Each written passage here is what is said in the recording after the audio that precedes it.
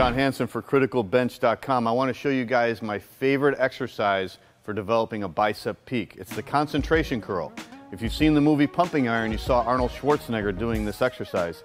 The way I prefer to do it is I just bend over, grab the dumbbell, make sure your hand is supinated so your wrist is facing forward. Keep your elbow stable so the upper arm does not move at all, and then just curl the weight up like that. So that's why they call this a concentration curl. You really have to concentrate in order to do the exercise properly. You want to go all the way up, get a bicep peak, really feel the contraction, and then go all the way down and get a stretch.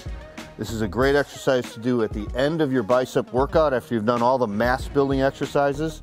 Another way to do it is you can sit on a bench, put your elbow against your knee or the inside of your thigh so you can keep the upper arm stable that way, and then curl it up like this, same way.